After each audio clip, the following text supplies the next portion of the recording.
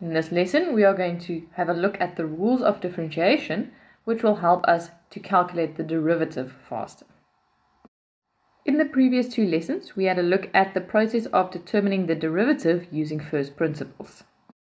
This is a very lengthy process.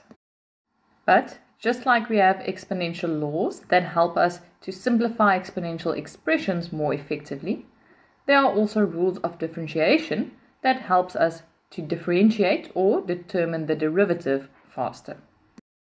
Up to now, we've been using the terms derivative and also determining the gradient at a point. And now we're going to add a third term, and that is to differentiate. The first of these differentiation rules looks as follows. So this rule states that if I want to calculate the derivative, I simply take the exponent that I have and multiply it in front with the constant value. So our constant value of a will be multiplied with the exponent k. And in the exponent itself, I simply subtract 1. Remember that this rule is a shortcut for a longer algebraic calculation. And just like any other pattern, it can simply be applied. So if we go and have a look at an example, and we have fx is equal to 3x squared. To calculate our derivative, we simply take our exponent of 2 and go and multiply in front. So that will be 3 times 2. And in the exponent itself, we subtract 1. Therefore, my derivative will be 6x to the power of 1. Or if we have gx as minus 6x cubed, to calculate the derivative, I'm going to start off taking the exponent of 3 and multiplying it in front. So that will be minus 6 multiplied by 3. And in my exponent, I subtract 1. So the final derivative will be minus 18x squared.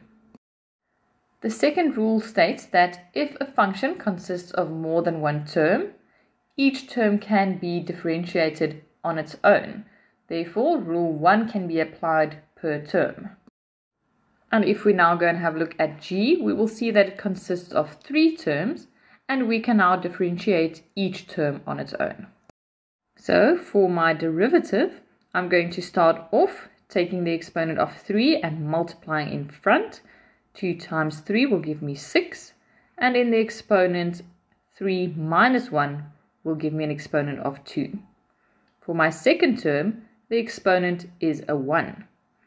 If I multiply this 1 in front, I will have minus 5 times 1, and now I will have x to the power of 1 minus 1, which is 0, and of course x to the power of 0 is 1. And in my third term, we have a constant value. So here, we actually have an exponent of 0. When I take that 0 and multiply in front, I have 6 times 0. And that means that the whole term becomes 0. So my final derivative consists of 2 terms, 6x squared minus 5. So now you can add 2 notes to your rules. If I calculate the derivative of a linear function, so x to the power of 1, then the derivative is simply the constant in front.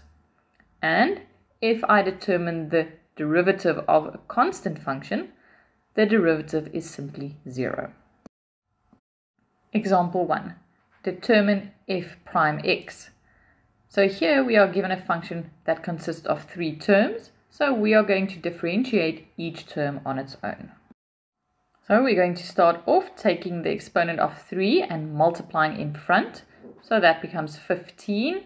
And in the exponent, when I subtract 1, I have 2.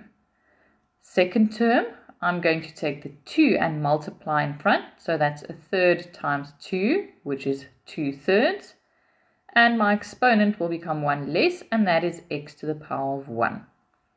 My third term is a constant, and you can remember that the derivative of a constant is 0. Before we go and have a look at another example, I'm going to remind you of two notations that are important. Firstly, you need to be able to change between a root form and exponential form. If, for example, you have the cube root of x squared, you can rewrite this as x to the power of 2 divided by 3. Then you also need to remember how to rewrite a variable in the denominator as something in the numerator by using your law. As an example, if you have 1 over x cubed, it can be written as x to the power of minus 3. These two laws are important because you cannot use your rules of differentiation if there are variables in a root or in the denominator. Example 2. Differentiate the following, and in A we are given a function that consists of two terms.